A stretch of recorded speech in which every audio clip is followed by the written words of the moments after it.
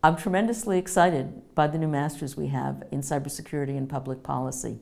The intent is to create people who can talk knowledgeably about policy with a good tech background and knowledgeably about tech with a good policy background, whether it's privacy or cyber law or how systems work and how they fail.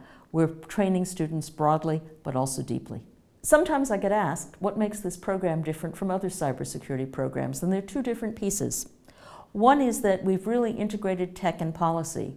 When you take a policy course with us, then it has the tech embedded in it, including labs. And when you take a computer science course, we often look at the policy implications of the technology or how policy has impacted particular aspects of that technology.